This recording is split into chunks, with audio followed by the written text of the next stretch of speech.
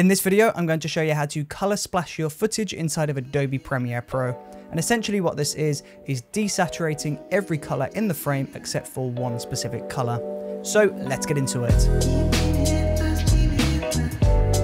So once you're inside of Adobe Premiere Pro and you've got some footage imported onto your sequence, we can now begin with the color splash effect. And first of all, you just want to choose your color.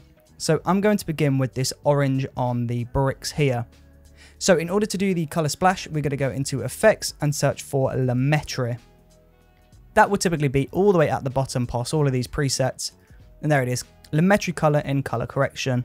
So we'll just drop that onto our footage. And then inside of Lumetri, as you can see, there's this big window over here. We've got basic correction, creative, curves, color wheels and match, HSL secondary and vignette. We're only going to focus on HSL secondary for now. So as you can see in HSL secondary, we've got all of these different colors here. We've got this color wheel and all of these other settings. So what we're first going to do is just select this color. Now you can either use this eyedropper tool to select that specific color, and this will be generated like this. Or alternatively, you can just eyeball it. So we'll start with a red as a good starting point, and then we can just slide this across and everything will turn gray except for the color that you're choosing. So if I was to hover over the blue, as you can see, the blue is going to be selected, but everything else is going to disappear. So I'm just going to focus on this orange, and I'm just going to find a point where I feel like that looks great. And I think that's there. So that is the hue slider. Now I'm going to move on to saturation. Just going to slide across. And as you can see, if I go across, then because these aren't too saturated, that is going to disappear. So you want to be somewhere around here. And then we'll go to lightness. Again, that's the same story. I'm just going to pull this across. The bricks are quite a dark color, so I'm going to select somewhere there. If you focus on this bottom part down here, if I pull this all the way across, you can see that's starting to disappear. You want to avoid selections like this because that is going to look really noisy once you affect the colors. So try and avoid that. Pull that across to avoid that intermediate part gray, part selection area. And then once you've done that, you can now move down into saturation, and we'll just pull the saturation down to 0%. And as you can see, the building has now turned into this black and white filter, but everything else is in color. So we need to invert that. So we'll go into the invert mask. So we've got all of these color sliders here, show mask, color gray, invert mask. So select that. And now that color is saturated and everything else is black and white. And that is the color splash effect. If I play through this footage, you can see everything else is desaturated except for that building.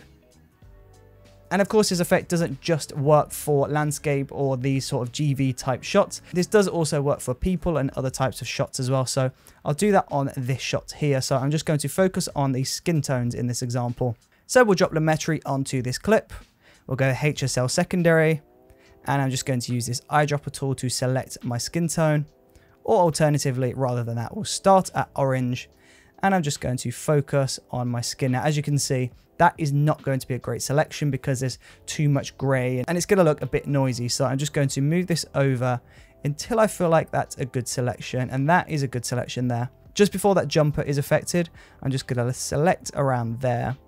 And then we'll target the saturation. So same thing again, try and find that great selection. Lightness as well. There you go. So my head is starting to go there. So I'm going to select at that point. We'll invert the mask. And then we'll go down to saturation and we'll pull the saturation down. Although as you can see, there's a bit of a harsh line here. So in order to avoid that, we're just going to go up to refine. We've got denoise and blur. Just going to increase the blur a little bit. As you can see, if I take it too far, it just looks like this horrible blurry mess. So I'm just going to keep that at around 2 or 3 just to smooth that out. In fact, now I'm going to take that a little higher. Let's go for 7. And that is really going to smooth that out. Of course, though, if you wanted, you can increase the saturation a little bit so there's a softer roll off. So it's not full black and white, but it's leaning into that desaturated look.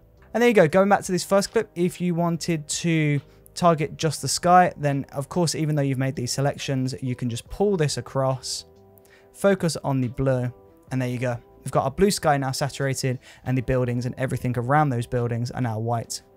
You can really see that with these trees down here. So if I select green and I budge this across so that the green is in, you can see that tree is now nice and saturated and everything else is black and white.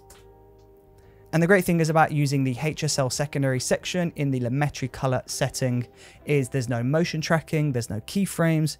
It's just going to log all of those colors in your footage for you. So essentially you're just selecting the color and then just keeping an eye on your footage as it's playing through to make sure that that effect is consistent.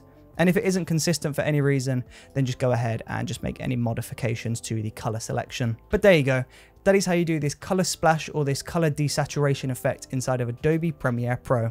Thank you ever so much for watching this video. I really do appreciate your support, and hopefully I will see you on the next video.